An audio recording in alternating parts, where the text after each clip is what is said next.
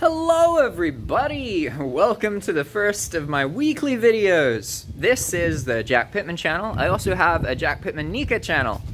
The Jack Pittman Nika channel is all about Nicaragua, whereas this channel is basically about whatever I want to make a video about. And today I'm going to talk to you guys about why I stopped dropshipping. On this channel, obviously, you know I used to dropship. It was how I originally got into YouTube. For me personally, dropshipping was a stepping stone. Why did I start dropshipping? I started because I wanted freedom. I was scared. I was living in the US and I saw how expensive everything is and how much people worked and how miserable people are and how lost they are. And I was like, wow, this looks like a really bad place for me in my future. So I'd had like better paying jobs, but then I'd gotten really sick. I was miserable. I had the life. You know, I was living with someone I had a relationship with. I had everything. I had a car and I had access to a whole house, even though I was just renting a room, and it was miserable. Like, I worked all the time. I worked like 10, 11-hour days. I didn't have much time for myself or my hobbies or my interests. I had to take drugs to be able to work so much, because in the US it's like, oh, drugs are bad, but if you want to do drugs so you can work more, yeah, do it. So I was on Vyvanse and amphetamines, and I learned a lot at the job I had, and I was being paid okay, but it was not sustainable. I was sacrificing so much of myself for other people. And that made me miserable. So these are the circumstances that dropshipping arised from. It gave me a chance to be like, whoa, I can earn money in a different way. And then ended up coming to Nicaragua. And that was the point where my life had really changed. Dropshipping earns money. But it earns money by making products more expensive for the end user. To stay ahead of the competition, you have to be very creative, you have to be very aware, and you have to be very challenging of yourself. To constantly be ahead of everybody. You're competing with millions of people.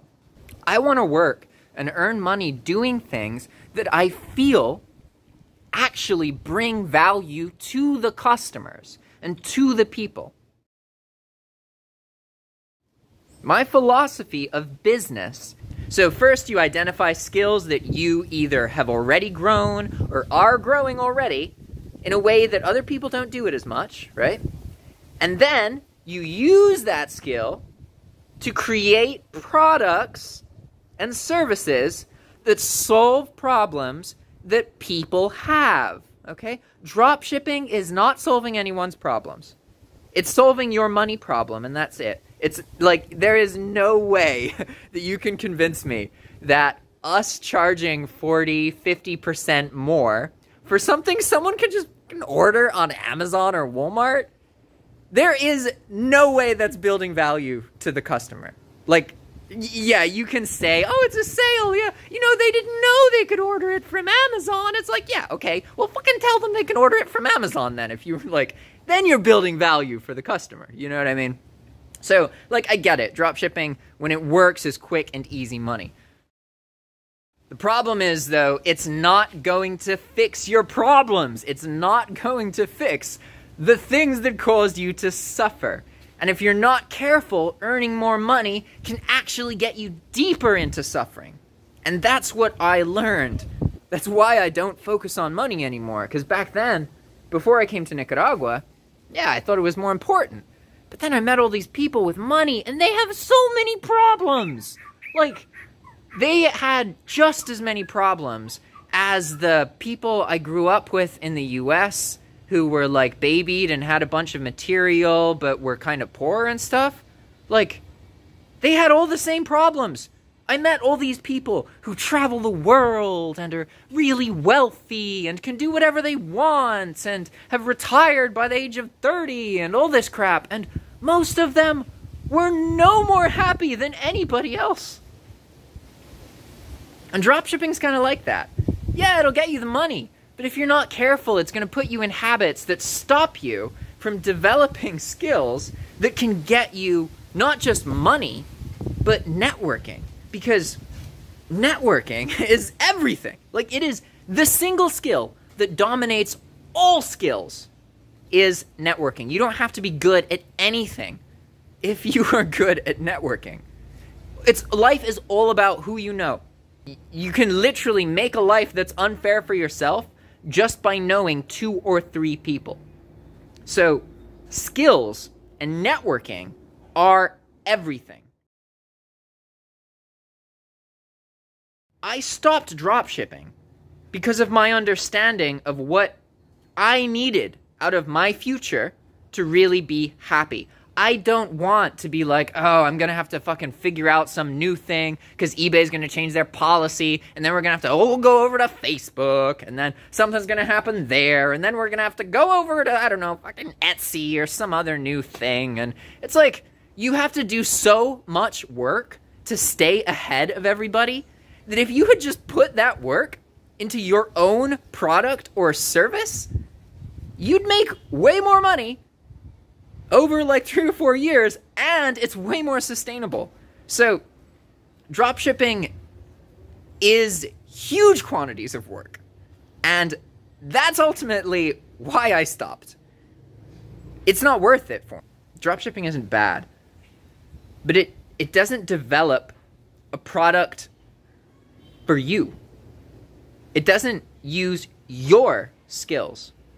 And if you want something sustainable, if you want to be able to do what you're doing and earn money from it for 10 years, 20 years, if you want to teach your children how to do what you do and feel good about it, then you must make products and services that solve people's problems using your skills. There is no other way. There is no formula that will work for everybody. And there's only a few things that you can do that you'll feel good about 10 or 20 years from now. So focus on what are the things you can do every day that develop your skills, because this makes you much more useful to other people. I do consultations for $20 per 30 minutes. You can find the link in the top of this description. So that's a whole other business model, actually. I may as well explain that to you because it's the alternative to dropshipping for me personally. Basically, I make YouTube content about specific things, and I make kind of long, really informative videos totally for free that empower people, okay? And then I have a paid portion where if the person wants to talk to me about the information in the videos, it's $20 per 30-minute session. And this model, this business model, can be applied to literally any interest you have. So I'm mostly using it for teaching people how to make macros and also living in Nicaragua, right? But you could do it for whatever you're interested in. It's a very flexible model. All you need to do is be able to create a really, really useful YouTube video that is talking about things other people charge for, that is just packed with information, no paywalls, nothing, just pure value. And then in that video, you say that you have consultations and you can train people and your actual time is paid, okay?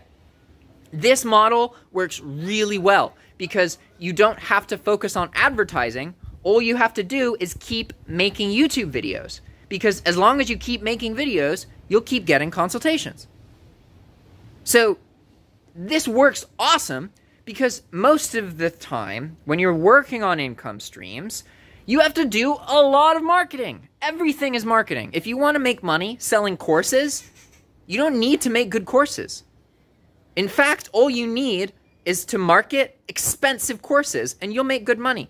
Your courses need to be $700, $800, $1,000, and then you can be like 50% off, only $500, and you'll make more money from that. That's just the reality. If you want to spread information, it's not profitable. It's much more profitable to trick people into thinking that what you have packaged together is unfindable on the internet. But in my opinion, it's all bullshit. Like, I love making courses, but I truly believe the best way to make a course is to just put it for free on YouTube and then monetize your time.